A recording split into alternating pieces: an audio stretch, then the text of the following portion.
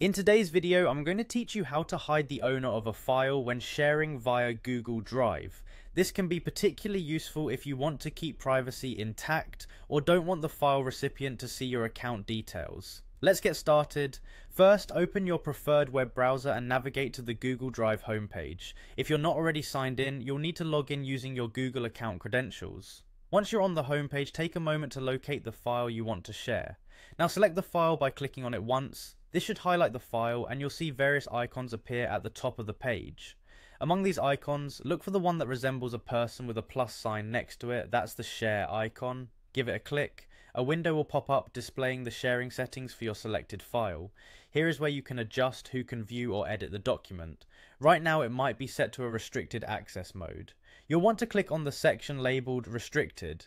This will reveal an option to share with anyone who has the link to your file. Click on the option labelled anyone with the link.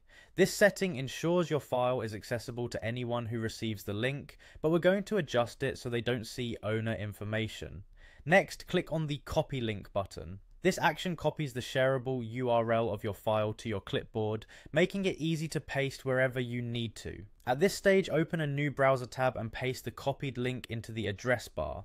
However, before you hit enter, take a look at the URL. You'll notice that the word edit appears towards the end. Carefully remove edit from the link and replace it with copy.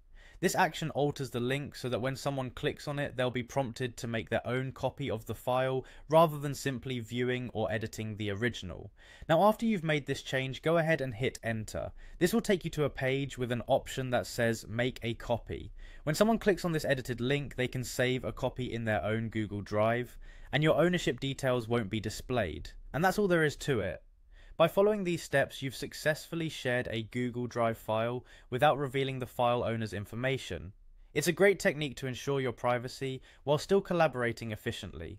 Thanks for watching, and don't forget to subscribe for more helpful tips and tutorials.